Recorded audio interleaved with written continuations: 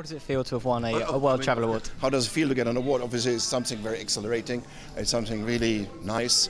And it's as well nice to be awarded for all the hard work and the commitment, not only from my side, obviously for everybody in the hotel. All the employees have contributed to it.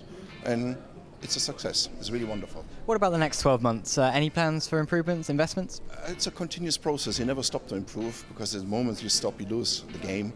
So we always need to be ahead of the competition and continuously improve without a break. Okay, well, I hope you stay ahead, and I hope we see you next year. Thank you very much. Thank you. Thank you.